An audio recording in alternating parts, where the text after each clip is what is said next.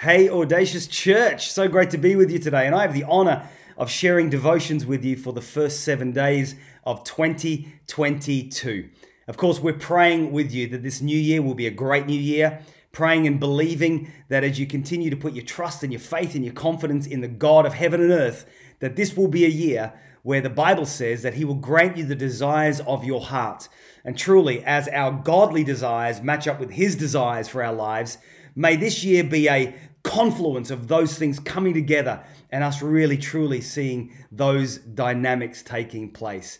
So good that God is still on the throne. So good that we have breath in our lungs and we have the opportunity to serve God in this brand new year. Well, over the first 2 Sundays of 2022, I'm going to be doing a mini-series in the life of Audacious Church. And the mini-series is called God Works. God Works. And in these first 7 days of devotions, I want to track the same Bible verse that I will be using in the first 2 Sundays. But we're going to look at some different elements of what I believe the Lord is speaking to us through this verse.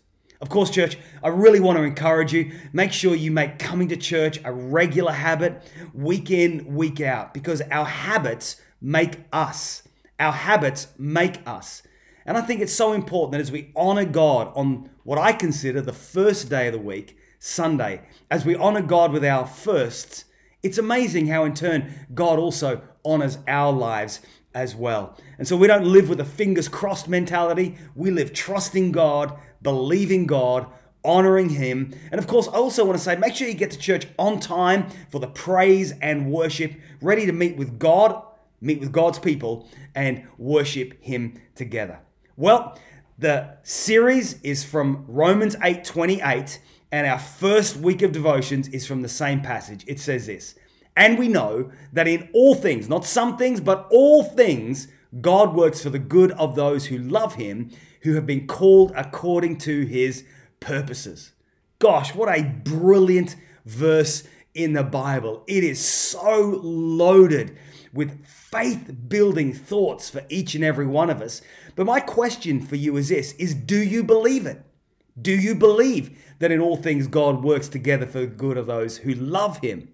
Now you may answer and say, Glyn, of course I believe it. It's in the Bible. Let me reframe it another way then. Do you believe it to be true for you? Because over the next days, we're going to be believing for the good in all of our lives. And I do really like how the Bible frames it. The Bible frames it as the good. God works for the good. Look at the definite article there. Not any good, not a good, but the good. Now, of course, we know, don't we, that the Bible says that God is good and He can only do good. Psalm 119, verse 68 says that. He is good. He can only do good. So when the Bible says the good in Romans chapter 8, it's because God can only do good. He can only bring good. This year, God looks at our sorrow, our pain, our challenging circumstances, and intervenes on behalf of the good. Now, if you know me, you know that I'm an optimist. A pessimist is someone who's always focusing on the negative thing. An optimist sees the donut, the pessimist sees the whole. Pessimists are an incredible breed. They are someone who, when given the choice of 2 evils, actually take both. They're the sort of people who feel bad when they feel good for fear of feeling worse when they feel better. Make sense? Confused? Pessimists never get disappointed because they never have their hopes up. Someone once actually said to me that a pessimist is an optimist with experience. I don't really know what I think about that, but I do know this. A pessimist never sails to uncharted lands or makes great discoveries or takes the human imagination and spirit to a whole new realm. Pessimist never does that. Another person once also said this, always borrow money from a pessimist. They never expect it back. Simply put, an optimist is someone who is hopeful and positive about future outcomes. The word optimism comes from the French word meaning the best thing. And I love this thought. Can you imagine this year living life with the best thing? The best thing in mind.